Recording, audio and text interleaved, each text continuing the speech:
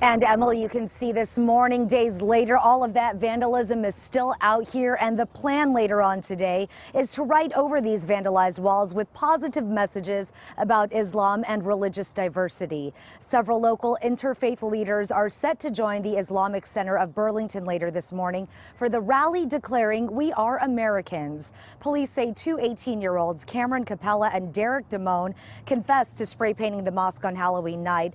Their vandalism spree included tagging the building repeatedly with the letters USA in red and throwing eggs at it. They have been charged with malicious destruction of property. And this morning, all of this graffiti will be painted over after those messages of positivity about Islam as well as religious diversity are shared. We are live in Burlington this morning. Antoinette Antonio, WCVB News Center 5.